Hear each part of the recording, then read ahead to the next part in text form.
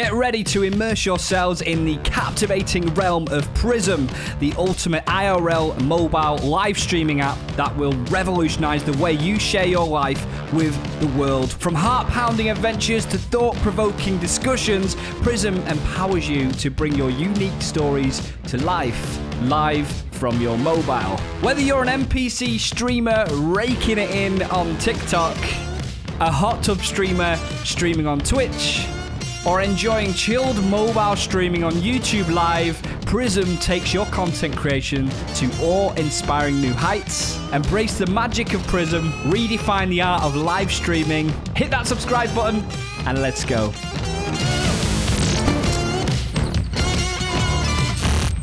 So I'm covering the mobile phone app today, but Prism also has a desktop app available. I will not be covering the desktop app in this video. It is for live streaming, and there's all kinds of functionality built into this piece of software. It is a beautiful piece of software. I've used it quite a lot, and it is amazing. You can live stream to multiple platforms or a single platform if you want, including TikTok, Twitch, Trovo, all kinds of different platforms. You can screencast your mobile screen to a live stream. You can share media, music, text files, web files, all from the Prism My Studio part. There's a bank of existing available widgets that you can use baked into the mobile app, which is just unbelievable. I will be getting into that later in the video. There's also baked in effects into there, so like reactions, stickers, GIFs, a really huge array of different effects that you can use live whilst you're streaming from your mobile. The closest thing I can think of for the editing tool is TikTok, because the editing is also pretty good inside of Prism as well. I don't say this enough in my videos, but this is one time where I really mean it. You should watch this video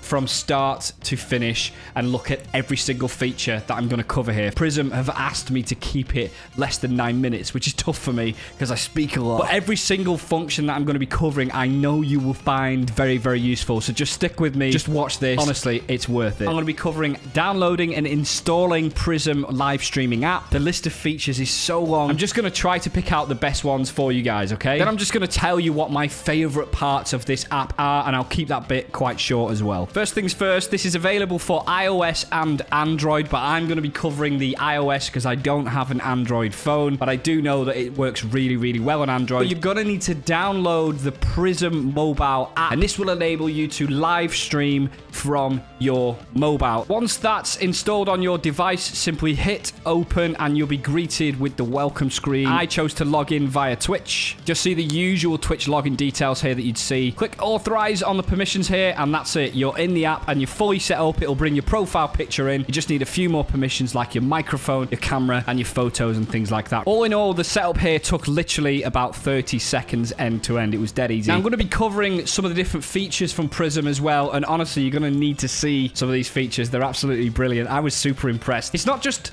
what exists in the app, it's how it's been implemented and how beautiful it all is as well. It really is a wonderful combination of form and function in the Prism live streaming app. I'll just be showing you features and setup stuff almost like rolled into one. Quickly just covering some of the different options that you've got here. You can set default stream connections here, for example, connect to Twitch and to YouTube and things like that. But there's also another section of the app where you can add things on the fly as well, including how to connect TikTok to your streaming account and how to stream on TikTok from your mobile as well. You can set the resolution, the stabilizing. You can even set things like the ISO of the camera, which I've not seen on any other live streaming like application on a mobile phone, which I thought was pretty cool. There's some other settings as well, cinematic and all that kind of stuff. And then of course the bitrate, the resolution, all of the things you'd normally expect to see inside of a live streaming app, but inside of a desktop one.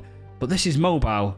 They actually give you all of these options before you even get to the point where you're setting up your stream to do the creative stuff. So that was really a cool thing about this app. A nice little quality of life thing here is that the help, the Discord, the version information, everything was all there in the menu. Into the camera settings themselves, when you've got your camera turned on, you can also turn your mic on and off as well. Really good that you can just do these things from within the app. For instance, if you need to momentarily turn your camera off midstream, you can do that. If you need to turn your mic off, you can do that. You can't do these things in every other mobile live streaming app. So they've really thought about what the creator actually needs to do whilst they are live streaming. There's also chroma key as well. So if you're sat with a green screen, the settings within the Prism app can cut out the greens. You can define all of the similarity and all the normal settings you would have for a chroma key. Why is this important? Well, it means that you can actually do streaming styles that you wouldn't normally be able to do on other mobile live streaming platforms. If you can green screen through your phone, it means you can green screen yourself onto anything, whether it's a game, a piece of content that you've uploaded from your device, which, by the way, is something else you can do. You can upload a video from your device and live stream that, which I thought was pretty cool as well. Once you're done with your settings, you can now click to go live. But in terms of the basics here, you simply tab whether or not you want to multi-stream, and you select which platforms you want to multi-stream onto. If it's something like Twitch, you can also set the channels. For example, just chatting here has been set, and that's something that you can do whilst you're streaming. You can change the channel. Here, just covering some of the cool reactions as well. So these are random touch reactions that are kind of full screen interactivities. A cool thing about this is that they also categorize them into different functions as well. Greetings or congratulations or awesome. Now, bear in mind, these are things that you can do within the app. So if someone pops in and says, hey, it's my birthday now, you can click on the congratulations and select from a bank of reactions. Again, you just do not get this in most of the other live streaming apps from a mobile phone. Another thing I really liked here is that you can just draw on screen as well. So you can just, on the fly, whilst you are streaming, pick up the pen and start drawing on your own screen, and the viewers will see exactly what you write on the screen. You can select the pen, the color. You can even quickly undo or even just bin whatever it is that you've typed. That's quite a cool, neat little feature that they've put into this. One thing to bear in mind as well is that this app was free. I was in and logged in within 30 seconds and it was completely free.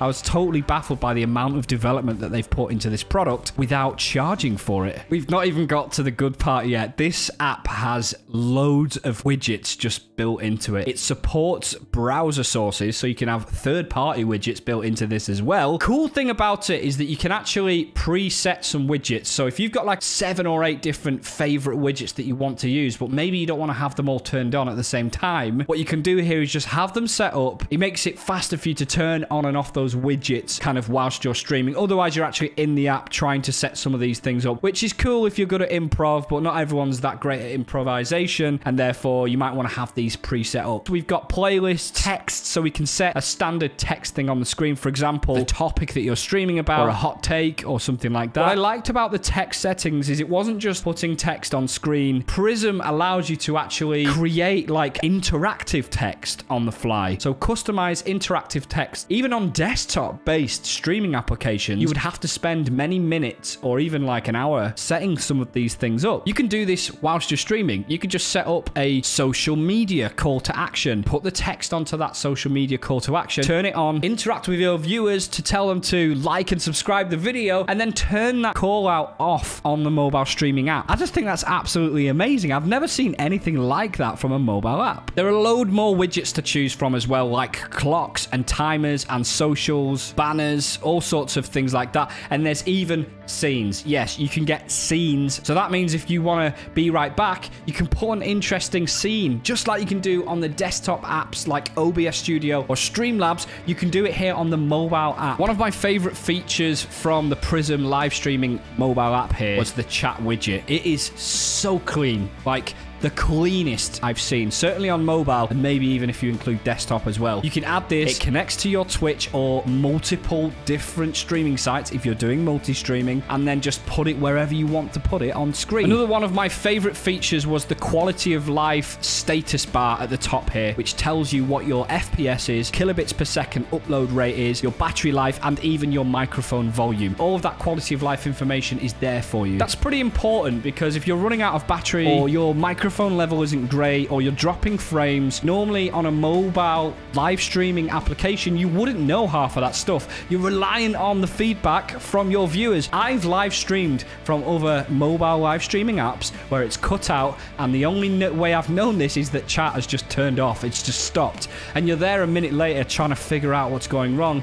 With this status bar, it tells you exactly where you're at on your stream. It also looks really nice and is designed very well, so it's not very obtrusive for you as the live streamer too. What an absolutely incredible piece of kit, a great piece of software. One of, if not the best pieces of software I've personally seen and used for live streaming. Hopefully you guys will be using this tool. Let me know in the comments below. If you enjoyed that video, you're definitely going to enjoy this one too. This is how you can add your mobile phone as a screen inside of OBS. Thanks for watching and see you later.